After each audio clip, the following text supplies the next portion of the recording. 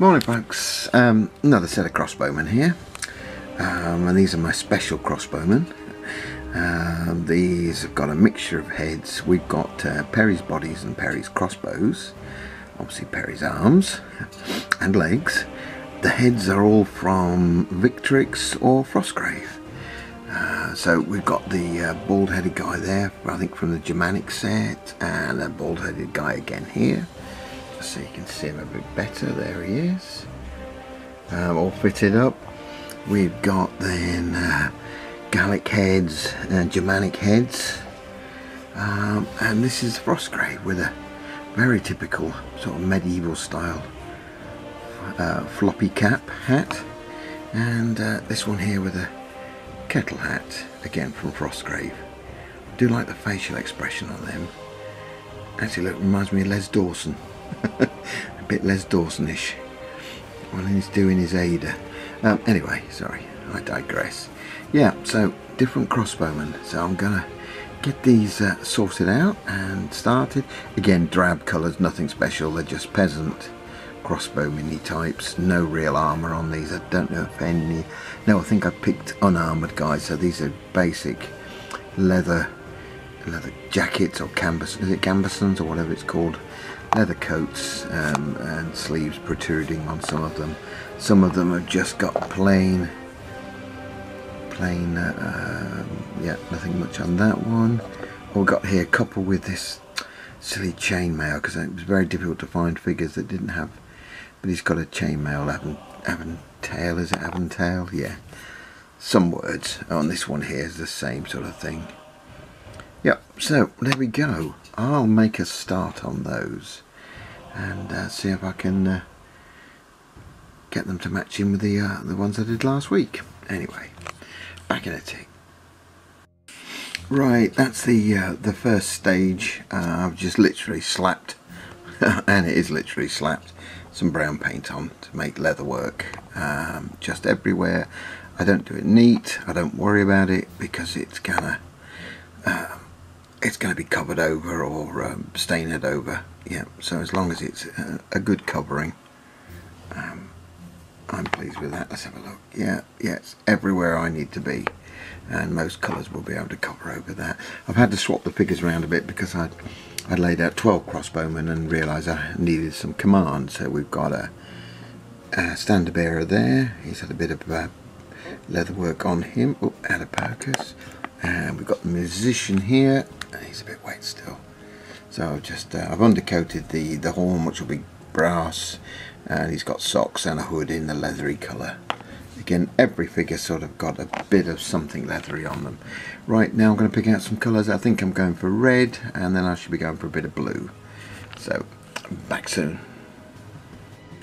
Right, that's the colours and shading added. I'll just show you this one for example.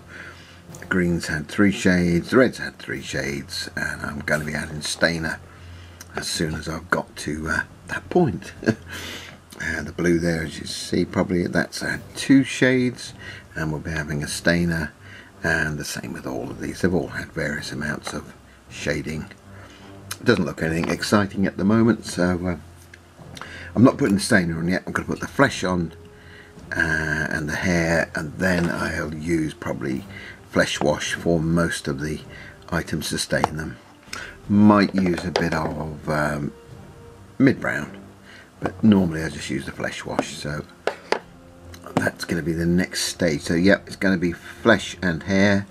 Then I'll put the stainer on that. I think before I do these chainmail collars, where I haven't put them already, then I can just put the stainer on. The green is going to have green stainer or green tone, and the blue is going to have blue tone. So that's the tones I'm going to use on all those colours. Right, I'll get stuck in. Back soon.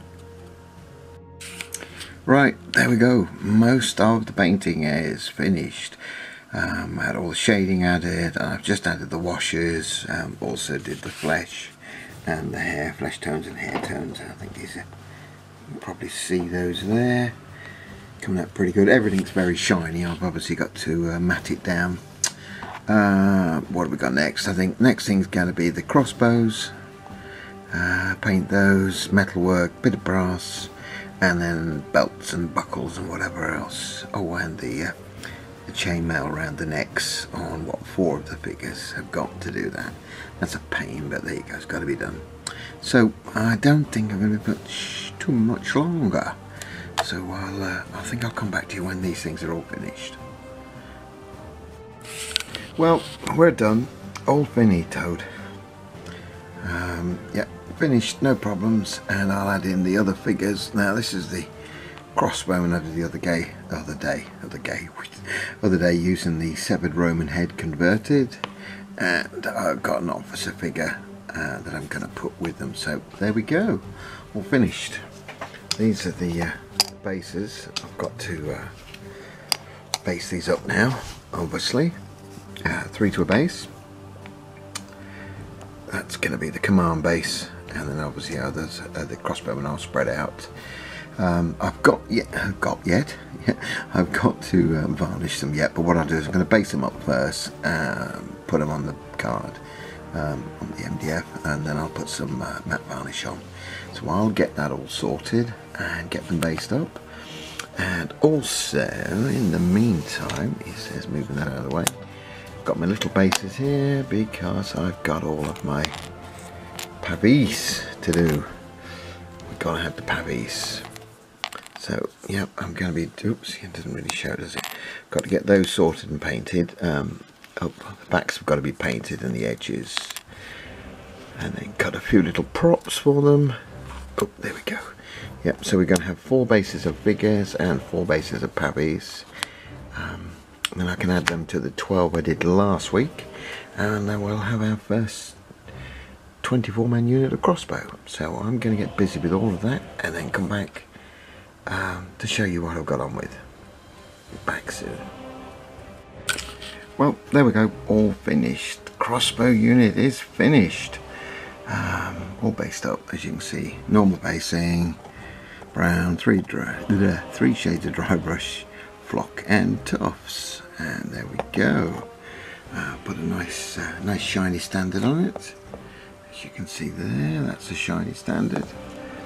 I've also got, just move that there, just move those there, sorry, the pavise finished. So there we go, pavise, and pavise. So some pavise for each one. I do those separately, as you can see. Let's see. Oh, I'm just holding my fingers if I can. That's the supports. Just put those under. A bit of flock, a few tufts. Now that's that done. Now the great news is I can add these to the crossbows I did a couple of weeks ago to make my first 24-man unit. And of course they will need their crossbows, which are here. Oops, just get those out. Put those. And there we go, done the same way as supports. So that's going to be a great looking unit. I don't think I'll actually need two lots of pavise because I think they would be deployed like that. I think they fire in a rank and a half. That gives you an idea what they look like. That does look a bit posy, doesn't it? Yeah, I'm thinking I'll probably just move these out. That's how we'll see it. So I could probably get away with just 1 set of pavise to put in front of the unit, but I'm pleased with those. I'm very impressed with myself. 11 brownie points out of 10, I think. Yep, there we go. So I'll take some still pictures and put those on. You can have a look at those as well.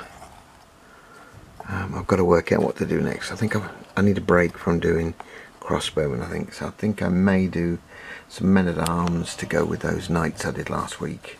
Then I can get those all based up as well. I need, what, about 30 men-at-arms, so I may do a couple of sessions of men-at-arms. So anyway, there we go. Thanks a lot, and bye for now.